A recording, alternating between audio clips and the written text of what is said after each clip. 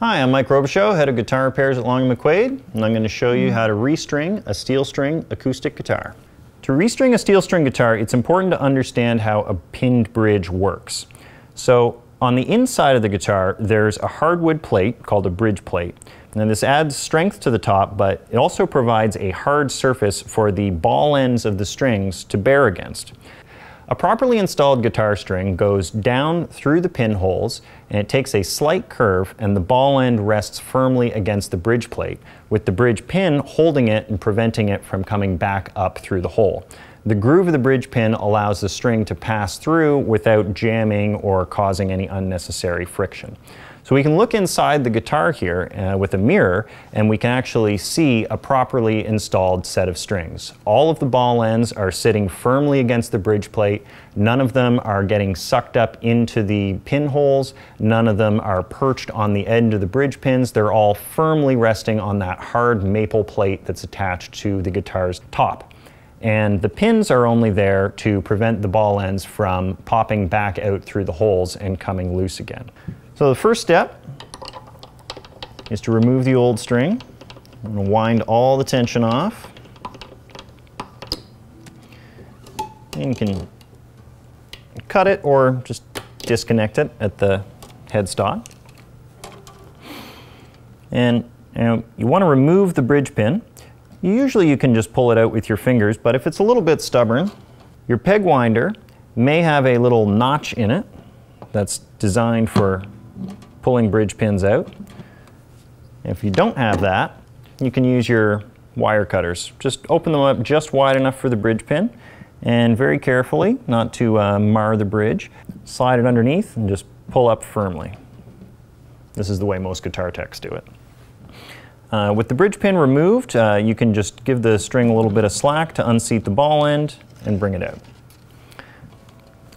So again, looking inside with the mirror, we can see as the pin comes out, that releases the ball end. We can actually feed the string into the guitar a little bit just to make it completely loose, and then it's very easy to just pull it back out through the hole. So the string takes a little bit of a curve on the inside, and then the bridge pin holds it in place firmly against the bridge plate. So the ball ends aren't resting on the end of the bridge pin. It's not even really the bridge pin that's actually taking all of the force.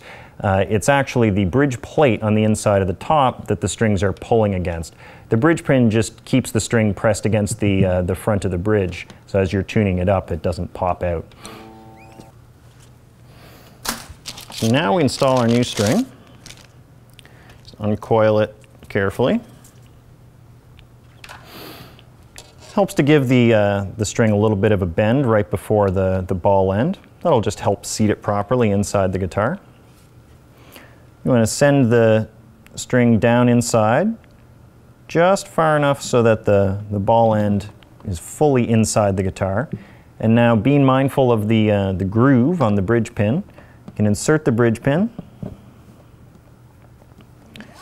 It'll hold the string in place, and you can give it a little bit of a tug just to properly seat the ball end. And now at this point, you can look inside with a mirror, or you can just feel inside with your hands and make sure that the ball end is properly seated against the bridge pin. It shouldn't be perched on the end of the pin. It shouldn't be digging into it. It should just be seated nicely on top of the bridge plate.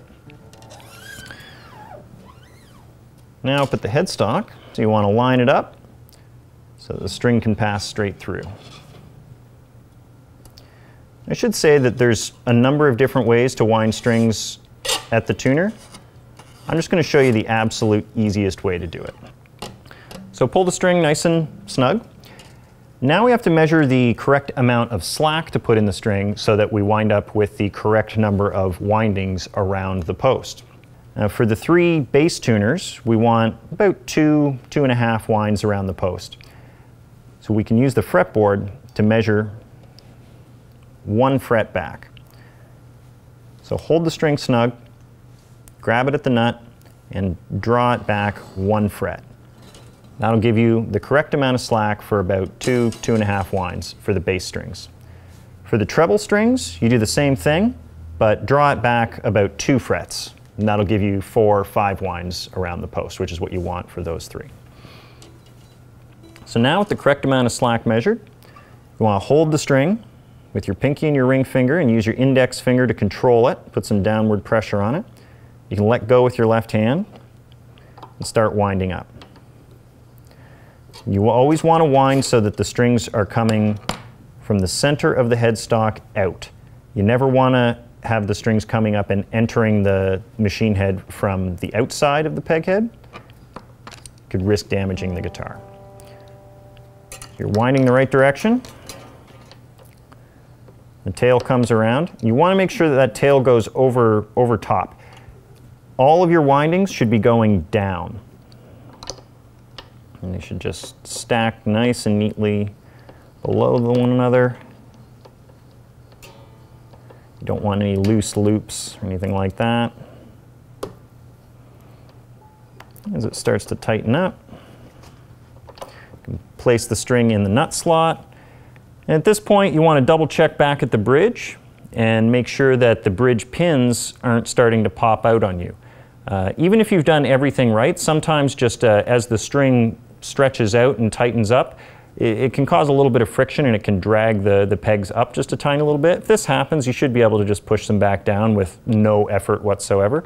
If they're really tough and really hard to push back down, the ball end might be caught on the end of the pin, in which case you want to take the tension off and go back and double check again that you've got it locked in. But you should be able to just push it back down a little bit neatly if it starts to lift up.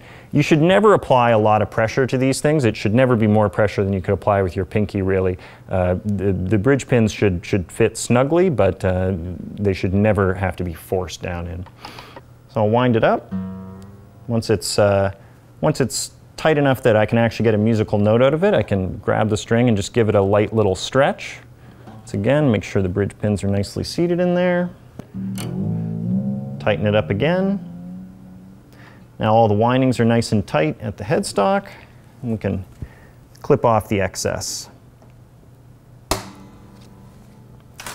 If you like, you can take your cutters and bend that tail up a little bit just to get it out of the way so it doesn't poke you in the finger. And if you want to use a tuner,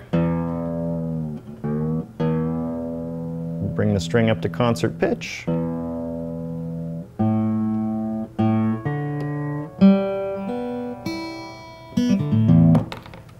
We should be ready to go.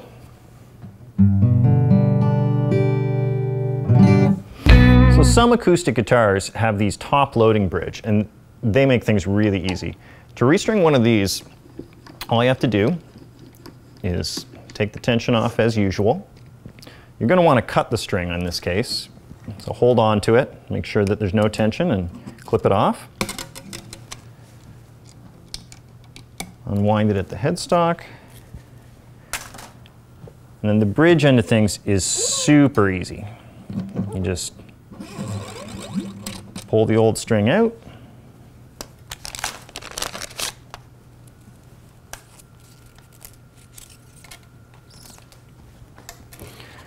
Pass the new string through. Sometimes you have to put a little bend in it to help guide it.